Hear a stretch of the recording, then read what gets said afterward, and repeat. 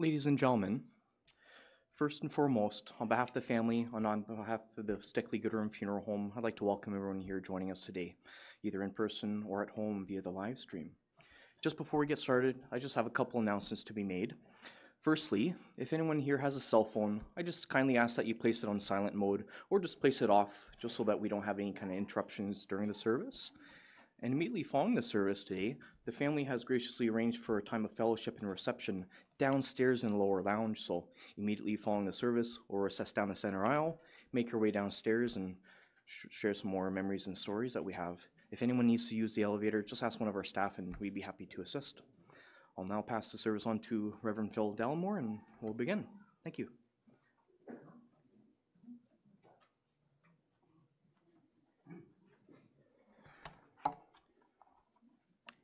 Well, good morning, everyone. As Daniel said, my name is Reverend Phil Dallimore. I'm the minister at Northwest Barrie United Church, which is Bob and Sharon's home congregation. And I've had the pleasure of being their minister for the past many years. And I'd like to begin by saying how much I loved and appreciated Bob and how much I'm going to miss him, as we all will. We're all here because Bob meant something special to each of us. Whether we knew him from church or from Tollendale, from the community, or the many other groups and organizations he was a part of, we all bring our stories and our memories of what Bob or who Bob meant to us. But to some of us today, Bob was much closer than that. He was part of a very close and loving family. And I know he's being honored today, most especially in that role. The circle of family is indeed the closest circle that we have. It's where we have our strongest bonds, our greatest support, and our most lasting memories. For everyone today who lost Bob as a family member, we certainly acknowledge just how deeply that loss is being felt. Today we're going to honor Bob's life through the sharing of some of those memories and those stories from those who knew him so well. And in their memories, I know we will find our own. Today we're also going to share some of the faith story that was a part of Bob's life through the sharing of readings and through prayers and hymns. So to begin, I'd like to invite Lauren to come forward and she's going to share the first reading with you.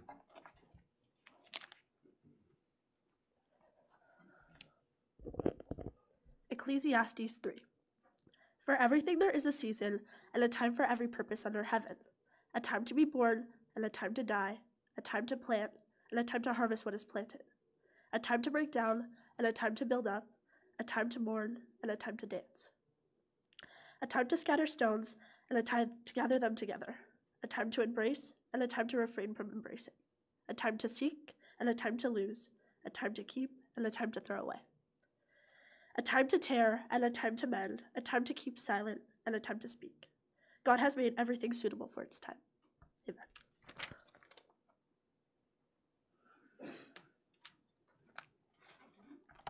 Thanks, Lauren. You know, as sad as today is, it also really is a celebration of life and a celebration of Bob's life. And I know that's how the family wants to, would like the tone of this service to be a real celebration of who Bob was.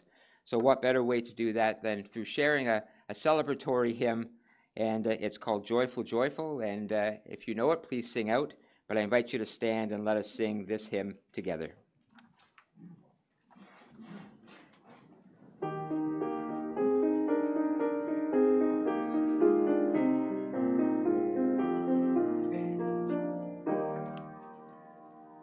Joyful, joyful, we adore thee, God of glory, Lord of love.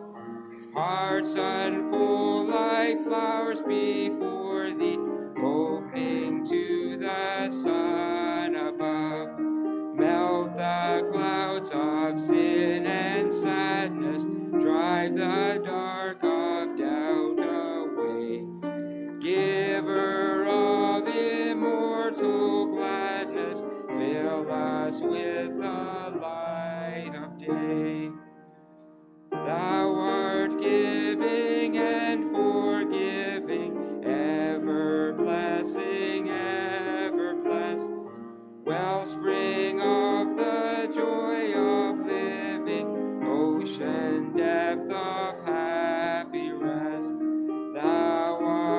Father, Christ our brother, all who live in love are thine. Teach us how to love each other, lift us to the joy divine.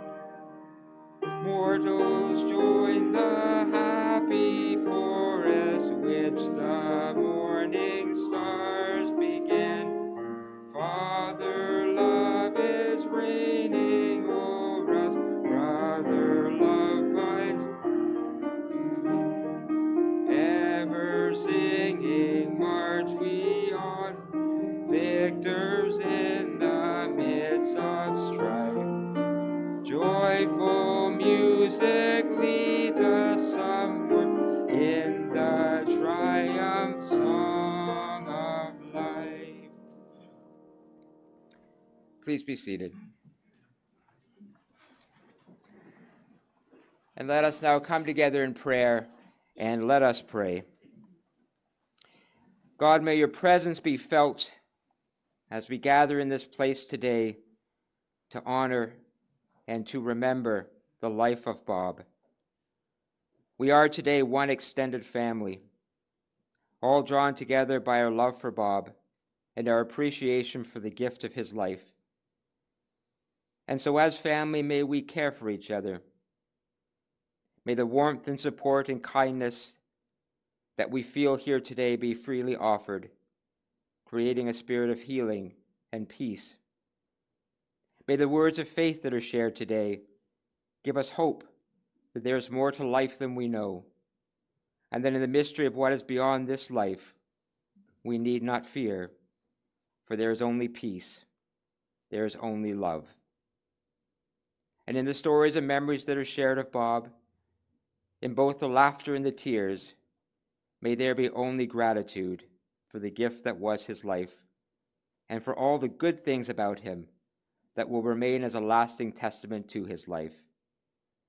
Bless and keep us all as we share, listen, sing, and pray together. Amen.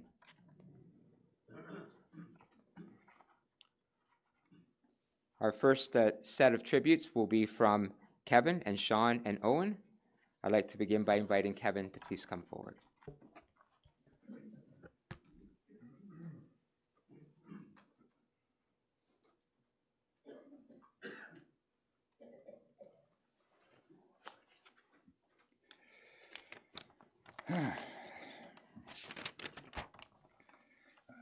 First of all, I want to extend a big thank you for everyone for coming today. I have to admit, when they asked us, how many people do you think would show up? We had no idea. And well, I know my dad would be probably surprised, probably overwhelmed, but all of us, we really appreciate it. It's been very helpful, especially to my mom. And so for that, thank you. And for those that, I'm not sure where the camera is, but I know we're being streamed. So thank you. Lastly, for those of you that did come up to the front and ask the question, which one of you is the oldest? I thank you for that.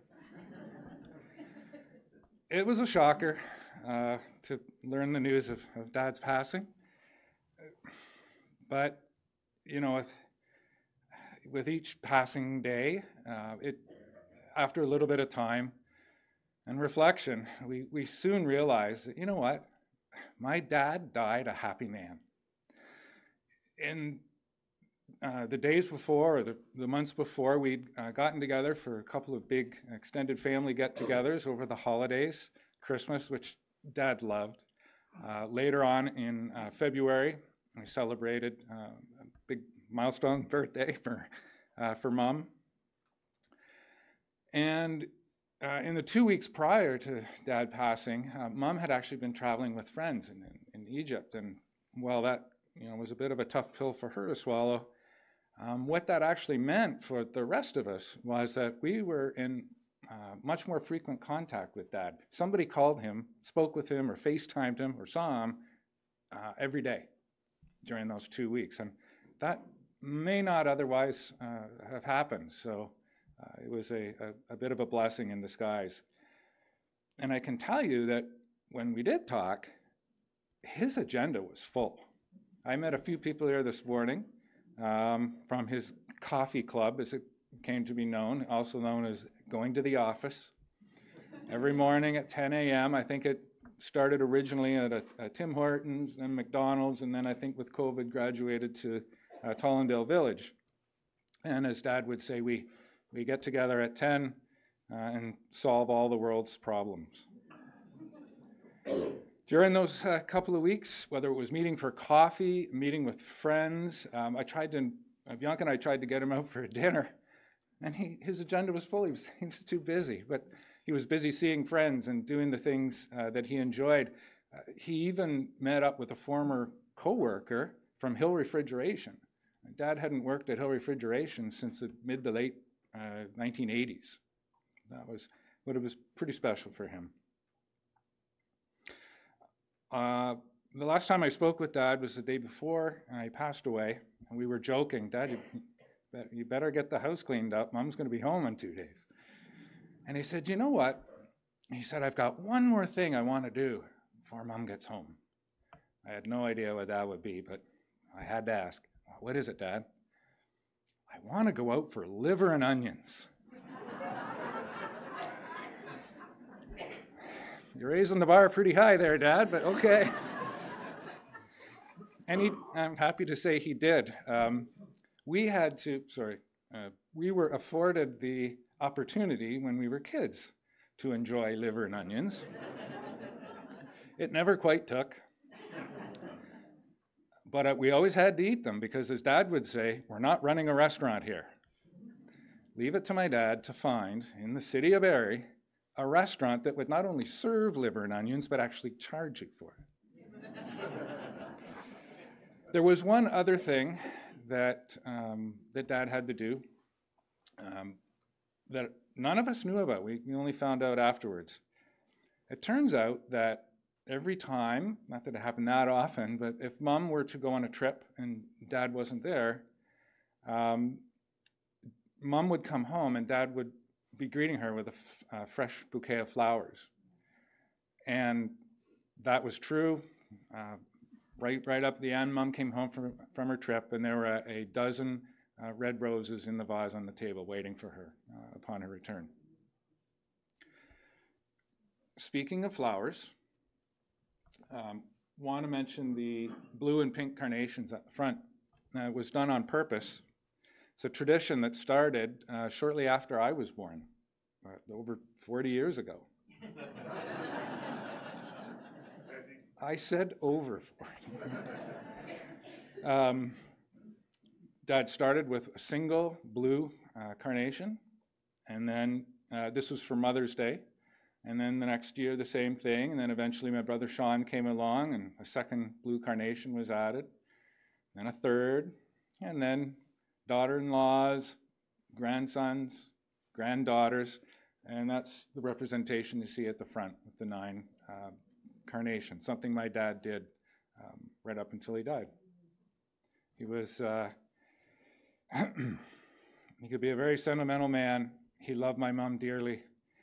They were together 65 years. They dated for 5 years, and they were just getting prepared to celebrate their 60th wedding anniversary this summer. Some things you might not know about my dad. Dad loved food. I think we all probably knew that.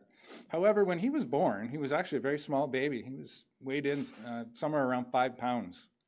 And the doctors told my grandparents, you know, he needs to put on some weight.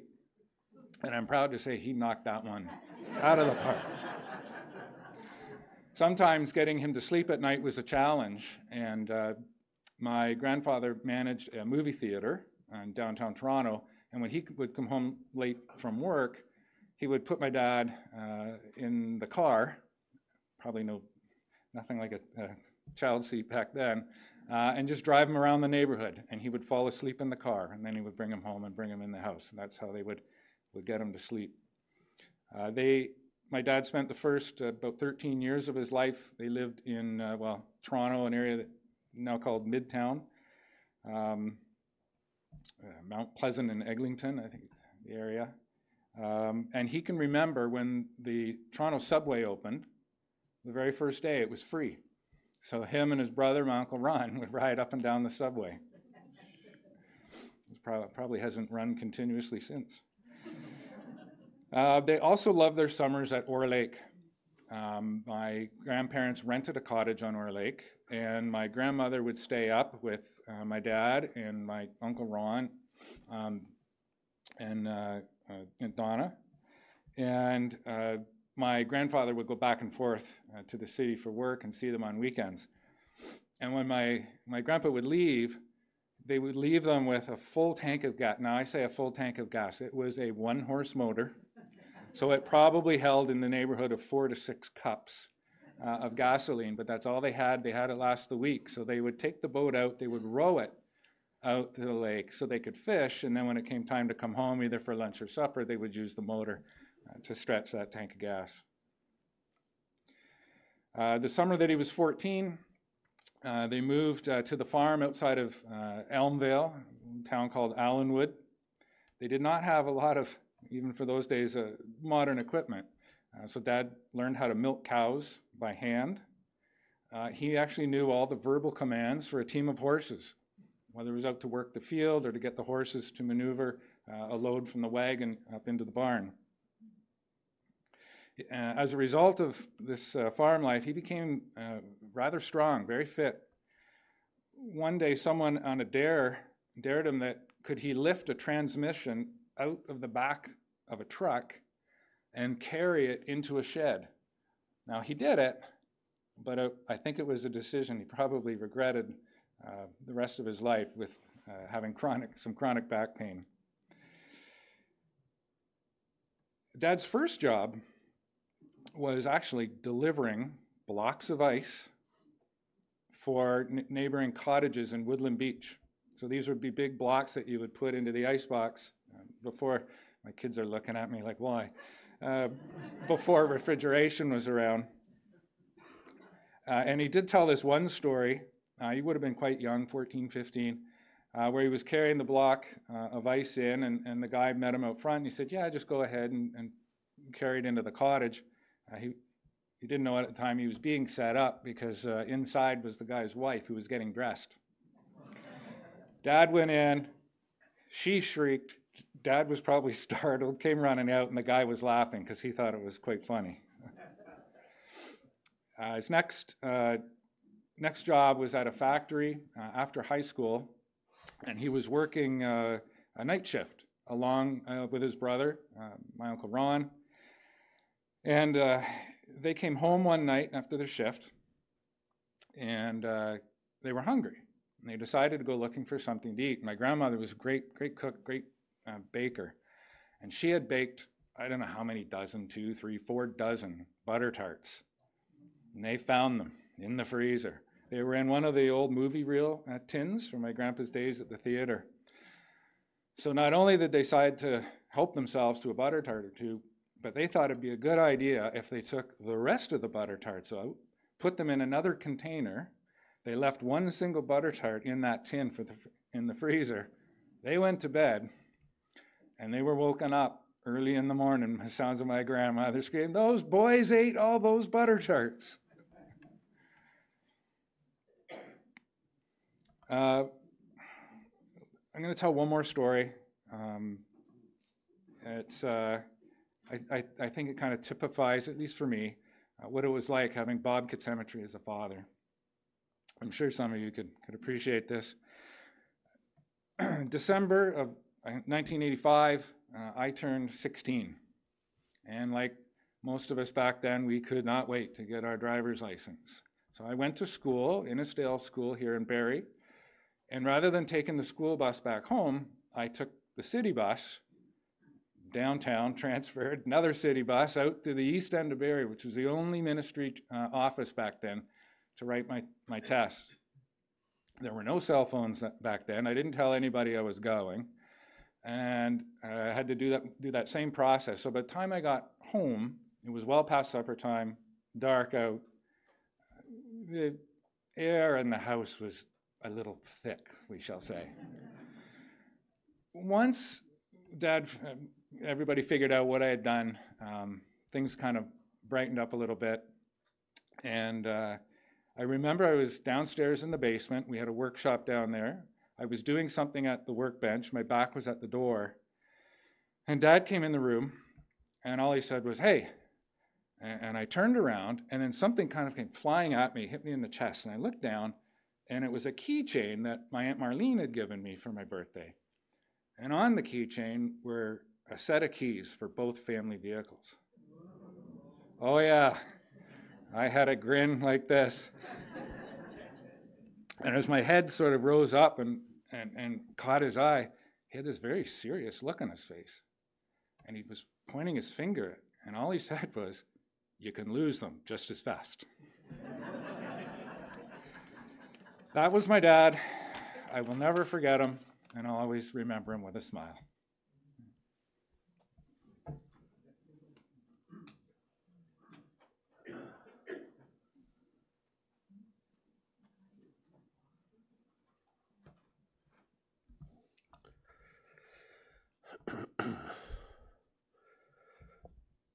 I gave Dad his first violin 30 years ago. A starving musician owed me rent money, and an old student fiddle was all he had.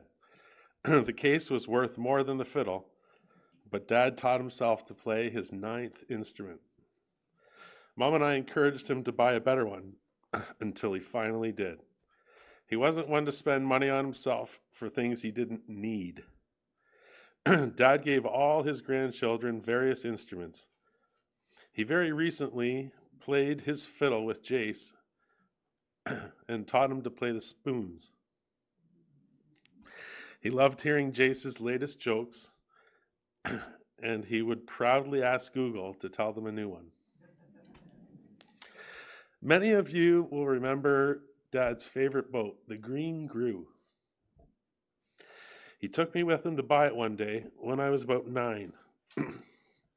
I convinced him to take it out fishing that day, and we ended up catching a big lake trout.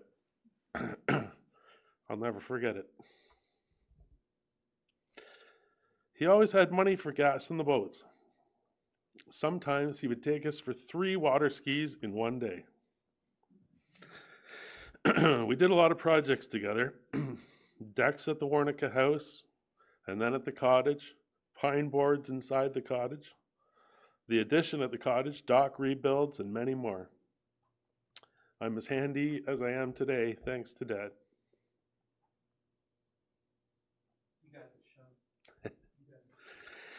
He drove me to hundreds of hockey games and practices.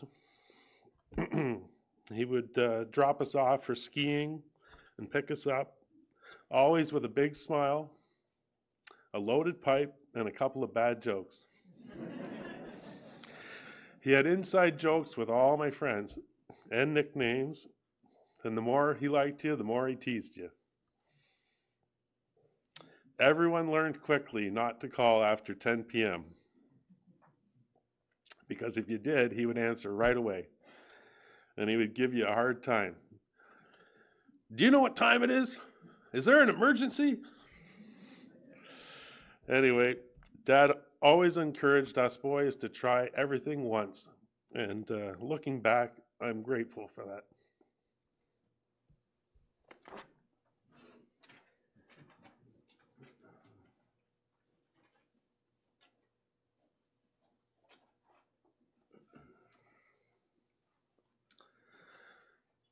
Good morning. My name is Owen, and I'm Bob's youngest son. Being the youngest and the last to speak, most things have already been said. I do remember special times with my father, like Saturday garage sailing, followed it by a trip to the 400 flea market for our treat of French fries and meat sticks.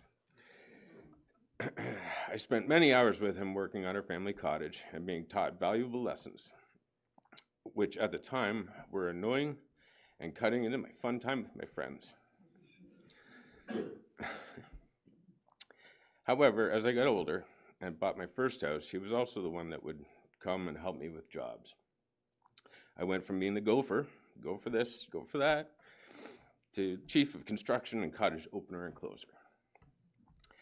Several friends have sent nice messages and reminders of the times we spent with my dad at the cottage, learning how to water ski, fish, playing crokinole, to see who was going to do the dishes that night, and it was never him. His musical ability enabled us to have sing-alongs beside cottage campfires with the neighbors. I had the opportunity to work with my father in the car business at Barrie Honda for several years. Those Saturday mornings spent garage sailing became Saturday morning sales meetings. Excuse me. His sense of humor was well known amongst coworkers and friends alike. If it wasn't a smart aleck response to a simple question or just kind words when needed, he always knew what to say to get a smile. He'll always be loved and never forgotten.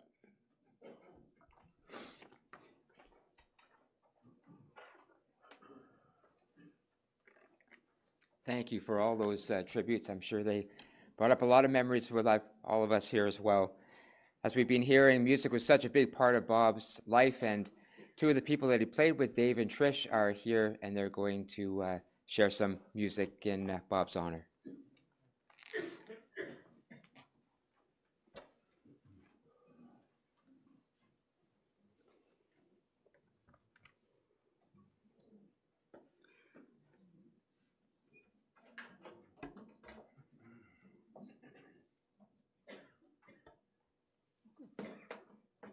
Find your net. Plugged in.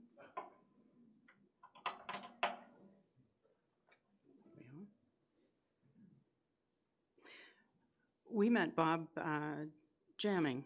Bob would come and play the fiddle, and he was a challenge to play with because he'd get going on a tune, a jig in particular, and boy, he'd get faster and faster and faster.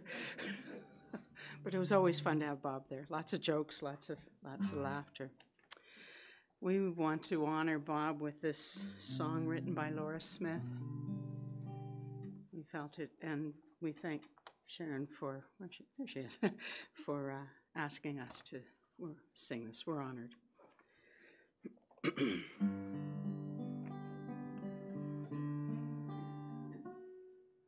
Safe home, sweet life, no longer of this world. On wing, safe and sound, are you carried? No longer casting shadows, no longer counting days.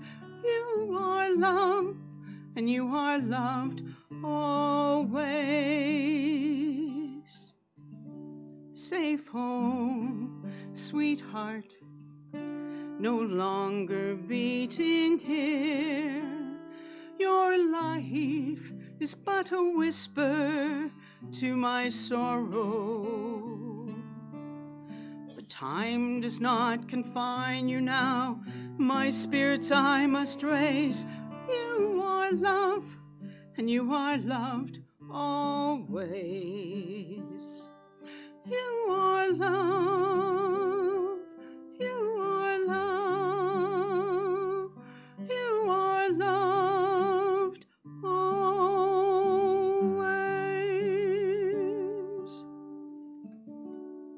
Safe home, sweet light, no longer shining here. Though your joy is now a beacon for the weary. Never more to shed a tear, never more to feel alone. You are love, and you are loved, your home. You are love, and you are loved, your home.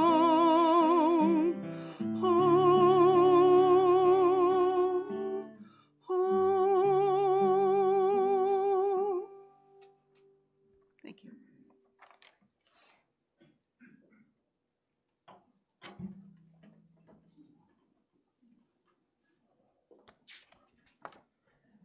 Thank you, Trish, and thank you, Dave. There are two more tributes to be shared to Bob. I'd like to invite Jan, followed by Priska, to come forward.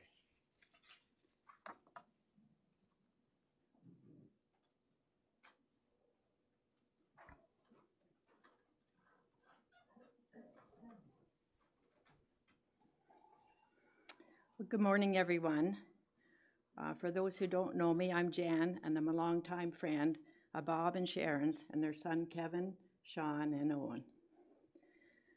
Together, we're here to celebrate Bob's vibrant and unforgettable life, a life well lived. I first met Bob and Sharon at Essa Road Church, where we had been attending for some time. At that time, we had a very active adult fellowship group going, and Bob and Sharon decided to join us one evening.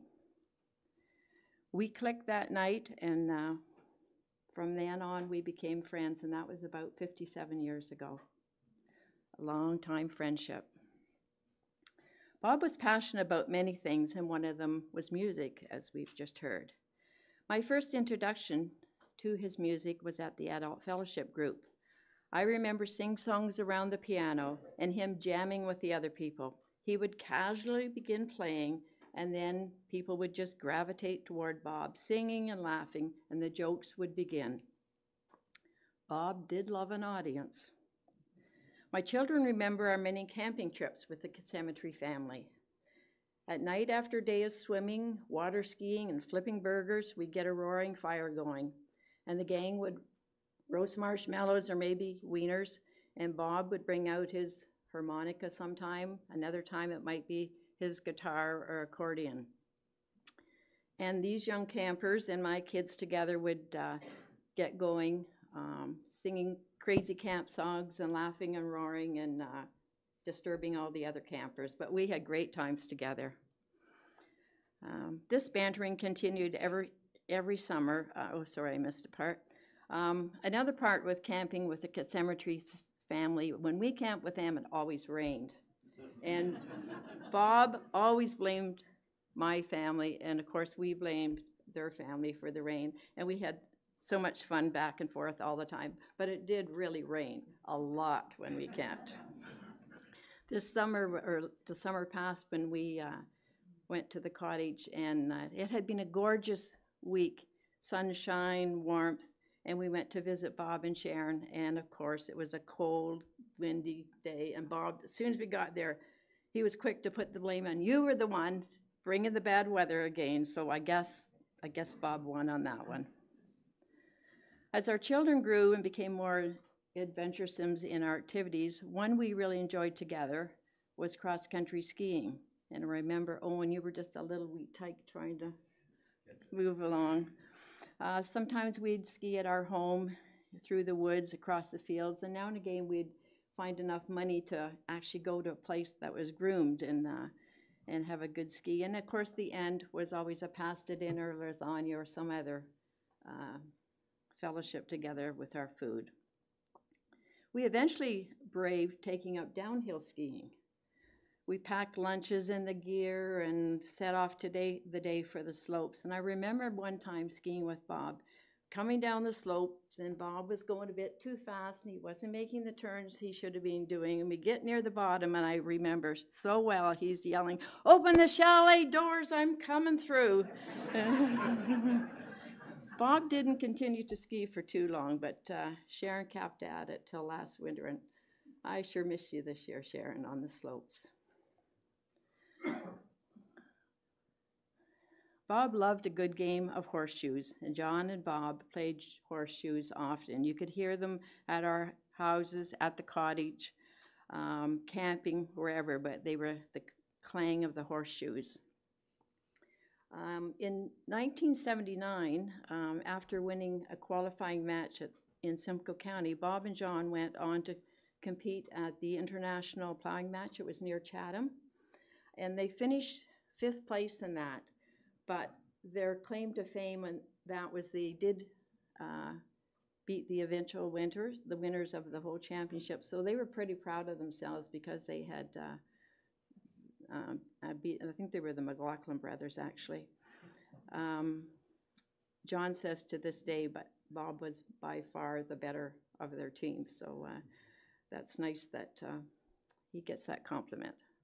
Another of Bob's love, of course, was dancing. And he was a fabulous dancer and just loved being on the dance floor. And I remember especially doing the polka with Bob, and I did not know how to do the polka, but he grabbed me and just said, just keep on moving, just follow me, and we would spin and spin around the dance floor. But there was so much fun going to dances with Bob and Sharon and just having a great time together. Bob, as you well know, had the gift of the gab. He could talk a room up and have you in stitches. He kind of knew who to gravitate to if they weren't having maybe just as great a time. And he was a great storyteller. Give him a glass or one or two glasses of wine, and he had the audience on the roll. As Bob's mobility became an issue, technology certainly became his assistant. He enjoyed FaceTiming, texting with family and friends, and it was his way of just dropping by for a visit. Quite often we would FaceTime together, and I know so many of you had that experience as well. I don't know if you got this message, but if you sent out an email to Bob, and it was a group email, and you had other people's email, he was very quick to let you know that wasn't the way you should do it. And he sent me an email of how to properly send an email. And I don't know if anybody else got it, but I did. And I didn't follow through on it. I still have some learning to do on that. And I don't know, we are so missing Bob's daily emails. My husband has remarked, it's just not the same. We're not getting those jokes all the time. As well as being a fun-loving man, Bob had a tender side to him. He cared so much for his bride, as he often referred to Sharon, and his boys, and of course his grandchildren. I did say one email that Bob sent to me, and when I opened it, I thought it was the how to properly send an email. But it wasn't. It was a poem written by Patricia Fleming called I Still Matter. And perhaps some of you received this poem as well. This poem highlights the importance of embracing and honoring your inner self, your beauty. It is about aging gracefully, about accepting the changes and challenges that old age brings. And most of you know that so many of us fit into this category, and maybe Bob was feeling his age, I'm not sure. It also says that you are never too old to make a difference. No matter your age, no matter your looks, you can make a difference. And Bob, his life mattered so much. Goodbye, my friend.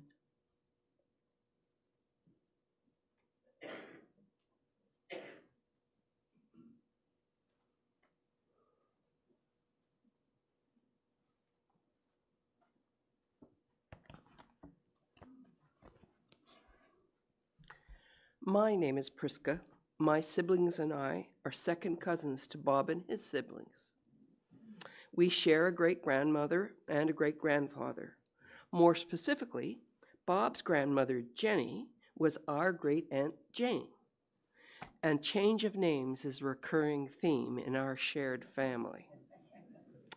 Because of my role as a family historian, Sharon asked me to speak about Bob's family history today. You would think that the fact Bob was descended from Charlemagne would be the focus. But no, that branch of the family tree is less interesting than the Kitsemetry branch. Otherwise known as Kitsemetry or Kitsemetry, Uncle Walter's last name was Kitsemetry at birth. It changed to Kitsemetry sometime after his arrival in Canada from England at the age of 14. Between 1869 and 1948, over 100,000 disadvantaged children arrived in Canada from Great Britain as part of the British child emigration movement. Thousands more were sent to Australia, South Africa, and New Zealand. I use the adjective disadvantage because despite the perception they were all orphans, 98% were not. There were a number of British charitable organizations that managed the process. One was known as Bernardo's. Founded by Irishman John Bernardo in 1867, Bernardo's is still in operation today. Uncle Walter, Bob's father, arrived in Quebec City on July 26, 1923, just over 100 years ago. He was sent by the Bernardo organization aboard the steamship Minute Adosa. Uncle Walter traveled with 148 other boys and 70 girls. The boys were bound for Toronto, the girls for Peterborough. All the children, some as young as 8 years of age, were destined to become farm laborers or domestic servants. In England, a pretty picture was painted of a better life and opportunities to learn a trade. Stories were told about loving adoptive families and shining futures. The reality for many was far from idyllic. Uncle Walter's life was one of the success stories. Uncle Walter and his wife Auntie Mary taught their children the value of hard work, a value passed down through the generations.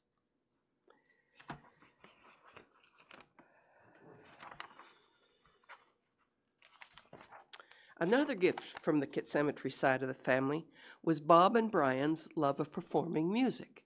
We've heard about it many times today. Uncle Walter's grandfather, Stephen, was born in Budapest on the Pest side, while it was still part of the Austro-Hungarian Empire. Stephen emigrated to England, where he joined the British Army as a musician. He toured the world as a soldier. He was stationed in Jamaica and even Nova Scotia, all the while performing in a military band. At least one of his sons followed in his footsteps, listing his profession as musician on a census. Bob's grandmother, Uncle Walter's mother, died within weeks of Uncle Walter's birth, so I cannot say for sure that she was musical, but my guess is that she too had inherited the talent for music from her father. That Charlemagne line I mentioned at the beginning was one of Auntie Mary's line. My research suggests that those ancestors were also musical, although not professional. One might say that the musicianship of Bob and Brian was inevitable. If you are to enter the name Kitsemetry in the search box of ancestry.ca, only 2 official English documents will appear. Both are for Uncle Walter, and both misspell his last name. Kitsemetry and Kitsemetry.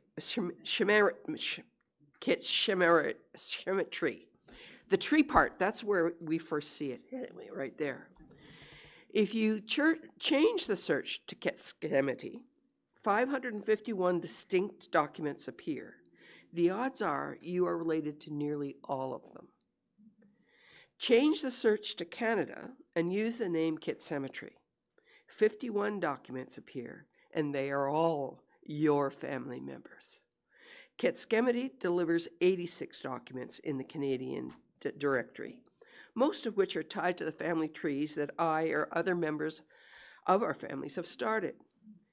Bob was proud of his Bernardo roots. He was right to be.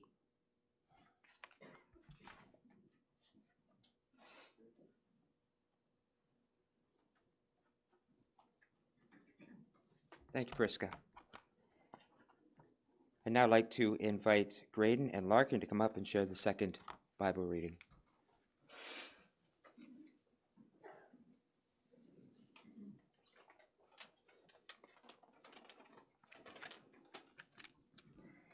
First Corinthians 13. If I speak in the tongues of mortals and of angels, but do not have love, I am a noisy gong or a clanging cymbal. if I have prophetic powers and understand all mysteries and all knowledge, and if I have all faith so as to remove mountains, but do not have love, I am nothing. If I give away all of my possessions, but do not have love, I gain nothing.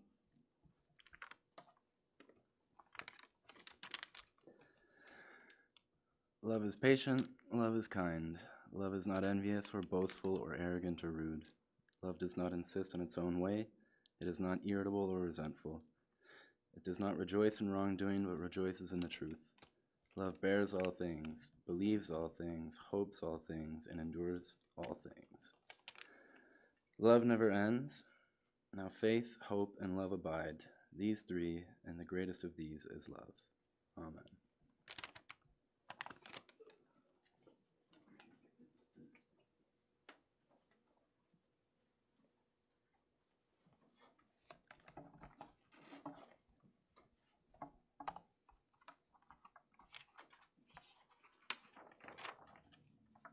First of all, I'd just like to say thank you for all the tributes that were shared today. And I know that if every person here could come up and share a story or a memory, we couldn't exhaust all the ones that are out there. You know, I think it's so interesting that you can know someone for years, and yet there's some things that you never knew about that person. For example, I had no idea about Bob's musical skills. Can you believe that? And I said to Sharon, boy, he sure kept that hidden very well. At least he did when it came to church. I know he had such an appreciation for the music program at our church, but I never knew he could have taken part in it. But clearly it was a gift that was appreciated by so many of you and so many others. To me, the great gift that Bob brought to our church and brought to me personally was definitely the gift of his sense of humor. Every Sunday, "How are you, Bob?" And sure enough, he would respond, "None of your business." And then there'd be that smile and that twinkle in his eye and that ready laugh. And every Sunday I would wait for it and I would never be disappointed. I think one morning if I'd ever said, "How are you, Bob?" and he'd said, "I'm just fine, Phil," I would think that there was something actually wrong with him. The other thing I always appreciated about Bob was his very faithful and quiet support of our church. You know, Bob didn't serve on committees or help to lead the service, but he was always there. Whether it was a Sunday morning, suppers, or events, he and Sharon were always there, most recently taking part in our trivia night just about a month ago. And wherever he went, as we heard, laughter would follow. He was quick with a story and a joke, maybe something a little controversial to see if people were listening. And again, as we heard, he clearly loved people. He loved to socialize. He loved to make connections. He was a life lived in the company of others and made richer from the company of others. And the connections that he had created were clearly very, very dear to him. We're all going to remember Bob in a way that is special to each one of us. I'm going to remember him as the guy who could make me laugh and someone who truly cherished the people that he shared his life with. I will miss the part that he played in my life, just as you will miss the part that he played in your life. I just hope when he gets to the pearly gates, he doesn't ask, or I hope when he gets to the pearly gates, St. Peter doesn't ask, "How are you, Bob?" Because he may be in for a surprise. I'm certainly not going to preach a sermon today because that's not what we're here to do. We're here to honor Bob. But I know that church and faith were a very important part of both Bob and Sharon's life. As Sharon told me, Bob believed the most important part of faith was simply trying to be a good person, and that he was. But for those of us who follow the Christian faith, this, of course, is the most important week of the year. We call the week before Easter Holy Week, the week that connects the story of Palm Sunday with Easter Sunday, and that, of course, includes Good Friday, the day we commemorate or mark the death of Jesus. That makes this a week about death, but also a week about life, a week of sadness, but also a week of rejoicing. And at some level, those are themes that we all can relate to today. Today is about honoring death, but it's also about celebrating life. It's a day for tremendous grief, the Good Friday kind of grief. But it's also a day about the joy that we feel when we think about the amazing life that we shared with Bob. The truth of it is, none of us live our lives in isolation, but every day, in ways big or in ways small, we are having an impact on our world. Every day we are sending out ripples from our living.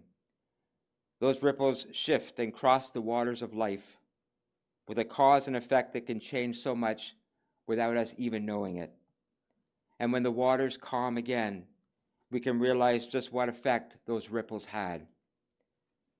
Bob's earthly life may have come to an end, but the impact of that life never will.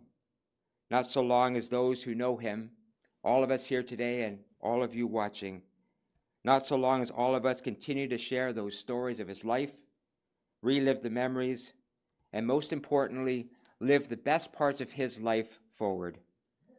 One of the lessons that Bob taught me was never take myself too seriously, and I'm going to cherish that lesson, and I'm going to live it forward, and you will do the same. Take the best parts of his life and live them forward. Bob brought joy to other people, whether at church, whether in his social circles at Tollendale, sharing music, or through all his connections in Barrie, and most especially in his family. The great way we can honor him and redeem some of the sadness of the grief that we feel is to bring that spirit of joy and humor right into our own lives. It's a way that we move from the sadness of Good Friday to the hope of Easter Sunday. And that is what Easter is. It's a message of hope. It's a message of life. It's a message of spring. It's the bulb breaking through the ground. It's the blossom opening on the tree. It's the birds singing to welcome the dawn. It's the promise of life. It doesn't explain away or ignore the sadness of Good Friday, the sadness of death and loss, but it blows a freshening breeze into it and stirs it up with the promise that life and not death always has the last word. Today we acknowledge the grief that comes with having to say goodbye to our friend Bob. We will all miss him very much. But today we also acknowledge all the good that Bob will live on, about Bob that will live on and be shared. And therefore, we also give thanks. We give thanks for his sense of humor. We give thanks for the depth of his love for Sharon, for his family, for his friends. We give thanks for his commitment to the things that brought him happiness and brought that happiness to others. We give thanks for the gifts and the skills that he so readily shared with other people. And we give thanks for his lively and his enthusiastic spirit. And part of giving thanks for Bob's life is now committing ourselves to taking care of one another as we walk the journey of grief that is ahead. That we embody for each other the love, support, kindness, and humor that Bob embodied for each of us. May the difficult road that is ahead be lightened by all the good memories we have, be lightened by our faith, and be lightened by the love that we freely give and offer to each other. You know, no doubt in the weeks ahead, many people will ask us how we are. Let's all say at least once in Bob's honor, none of your business. Amen. I'd like to share a prayer, and at the end of the prayer, I'm going to say the Lord's Prayer, and if you know it and you'd like to say it with me, please feel welcome to do so. God, in whom we find our hope and our faith, we share in this silent moment of prayer. We give you thanks for the gift of Bob's life. We thank you for all that he did and all that he accomplished in that life. We thank you for the special gifts that he had, for the love he shared with others. We thank you for all the ways that he will live on, inspiring the life journey of all who knew him. We now commend him to your care as in life you commended him to ours. May he find eternal peace. May he know everlasting love. May you bless and keep all of Bob's family here today, and all of those family and friends who, although not here, are certainly here in spirit. May they know the comfort and warmth of family and community. May the certainty of time bring healing and renewed hope. May you bless and keep us as we leave here today, and may we continue to live forward the legacy that Bob leaves behind as we continue to live our lives to their fullest and nurture within ourselves the gift of peace and hope. Hear us now as together we share the words of the Lord's Prayer. Our Father, who art in heaven, hallowed be thy name. Thy kingdom come, thy will be done on earth as it is in heaven. Give us this day our daily bread, and forgive us our trespasses, as we forgive those who trespass against us. And lead us not into temptation, but deliver us from evil. For thine is the kingdom, the power, and the glory, forever and ever. Amen. Our closing song today is called Don't Take the Good Times for Granted.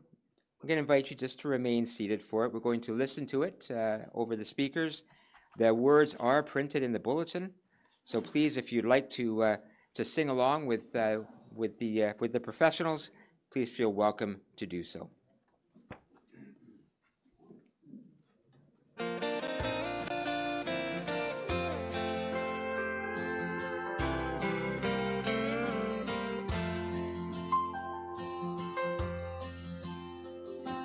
Met with an old friend last evening, and I mentioned concerns that I had about things that unfurled in the ways of the world, and how sometimes it makes me feel sad.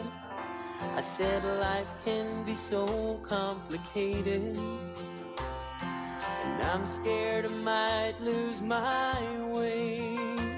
When a friendly hand pressed on my shoulder, he smiled and I heard him say, "Son, don't take the good times for granted, for things keep on changing each day. Make time to be with the ones that you love. Let nothing stand in your way. We don't know what waits round the corner. We never know what lies ahead. So if just for a moment, forget all your troubles and count all your blessings instead."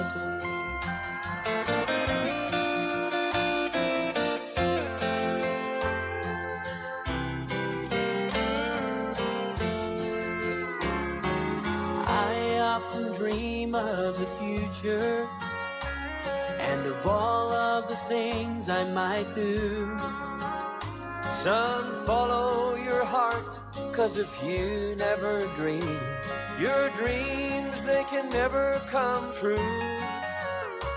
Should you choose a road that's less traveled, just know I'll be there to the end. You're not just a shoulder to lean on. I thank you for being my friend. Don't take the good times for granted, for things keep on changing each day. Make time to be with the ones that you love. Let nothing stand in your way. We don't know what waits round the corner. We never know what lies ahead. So just for a moment, forget all your troubles and count all your blessings instead. So don't take the good times for granted, for things keep on changing each day. Make time to be with the ones that you love. Let nothing stand in your way. We don't know what waits round the corner. We never know what lies ahead. So if just for a moment, forget all your troubles and count all your blessings instead. So if just for a moment, forget all your troubles and count all your blessings instead.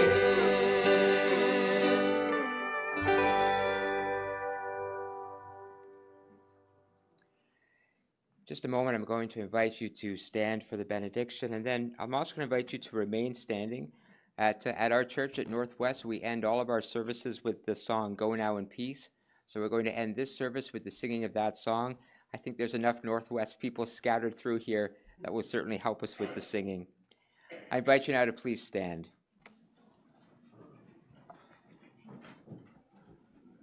Wait. Just a second. Okay. And now in a spirit of love, we close this service of remembrance of the life of Bob. May we go from here with a spirit of hope as we reflect on what Bob meant to us. May we go from here with a spirit of gratitude as we give thanks for his life. May we go from here with a spirit of love as we commit to caring for one another. May we go from here in the spirit of peace, knowing that God goes with us now and forevermore. Amen.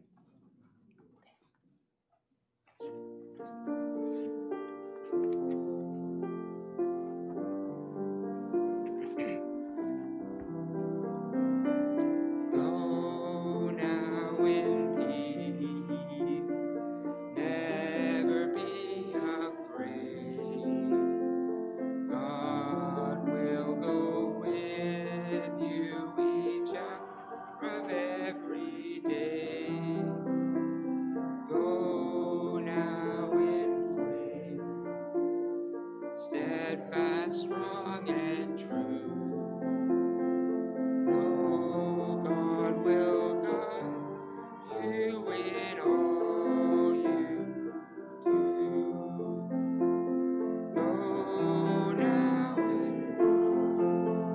and show you believe. Reach out to all so all the world can see. God will be here, reaching out now. Go now in faith and in love.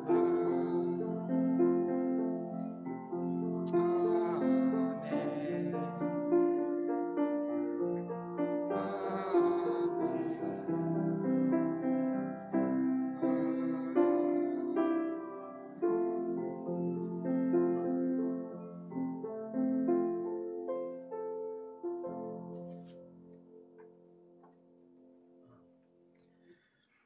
Ladies and gentlemen, this is now coming to the completion of the service here inside the chapel. Again, on behalf of the family, thank you all for joining and showing your support.